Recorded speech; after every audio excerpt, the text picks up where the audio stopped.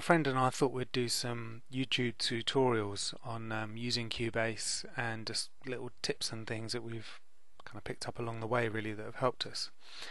I tried to use some screen capture software to do this, and these are the problems that I've had. Is that it didn't matter what software I picked, they're all free by the way, I'm too tight for all that paying malarkey, but all the software that I used captured audio within Windows, so media player, things off the internet, my microphone, everything got picked up except for the audio in Cubase, or apparently any of the workstations, the DAWs. So the problem that I had was, how was I going to get the audio to be captured from Cubase? Now I've got a USB interface. I tried using the headphone output from there going into the built-in audio of the computer. That sounded rubbish. I've looked at software online which people are trying to get you to buy as well. That's also not really up my street. So I managed to stumble across this program here by VB Audio, and it's called Voice Meter. Once again, the tutorials on this, people explaining how they got it to work and how they use it, and it just wasn't working for me. And it seems that the people that I'd watched, their tutorials missed one important factor. So here it is. So we've got Cubase open and we've got Voice Meter. What we're going to do is we're going to go to Devices, Device Setup, and where it says VST Audio System, we're going to change the ASIO driver from your sound card. In my case it was the Focusrite USB 2. I'm going to change it to Voice Meter Virtual ASIO.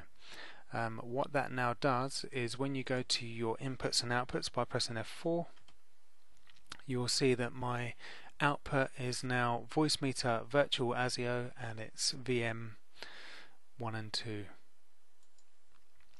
So apparently the problem is that Cubase, for some reason, the audio runs straight from the software, more or less straight out to the sound card.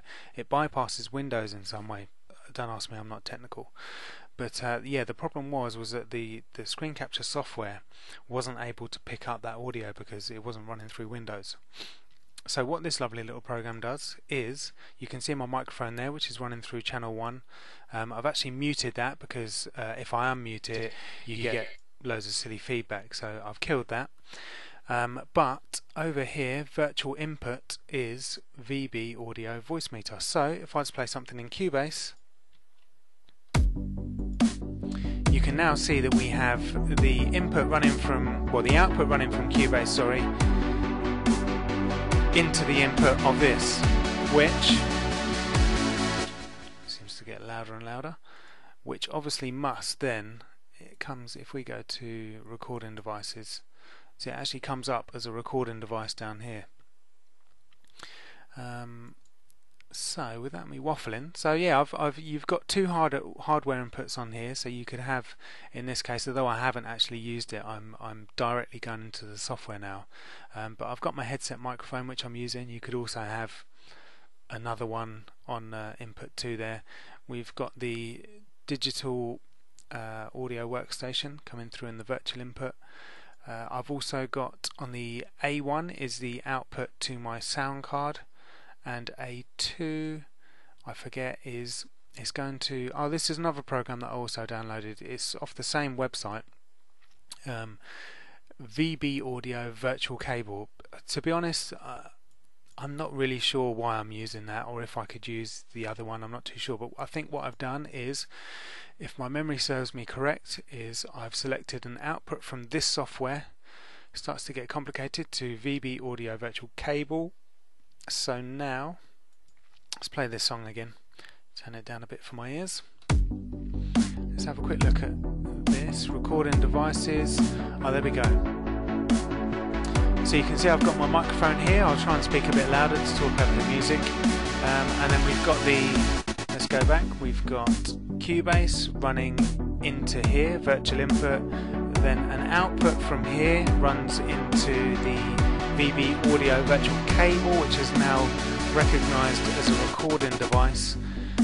Bloody hell. And then, if I can, which I don't think I can, in Microsoft Expression Encoder, sorry, doing my head in. Yeah, in the actual software, this Microsoft Expression Encoder, you can then select the inputs. So my microphone now, which is a USB headset for gaming, that comes up as an input, and also virtual cable comes up as an input as well. So you can use both as recording inputs whilst you're doing your screen capture. I think that's everything. I mean, I haven't explained it overly well, but yeah, I think the ASIO thing was the all-important bit, because, like I said, I'd watched people explain about the inputs and outputs probably better than I have, but I didn't actually see anyone talk about going into devices, device setup, and changing your ASIOs and the outputs on F4, which will now route it to the software. And I believe that you have to have the software now open to play Cubase so you can hear it, but that's not a big issue. That suits me fine. Right, I think we're done.